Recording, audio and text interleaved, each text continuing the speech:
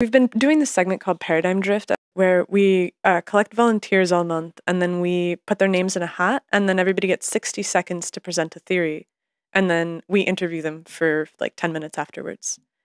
And it's been really cool because it's very agnostic, and we've given a rubric, which is you have to state the thing that you're trying to solve, you have to state your solution for the thing, and you have to make a clear connection from the problem to the solution.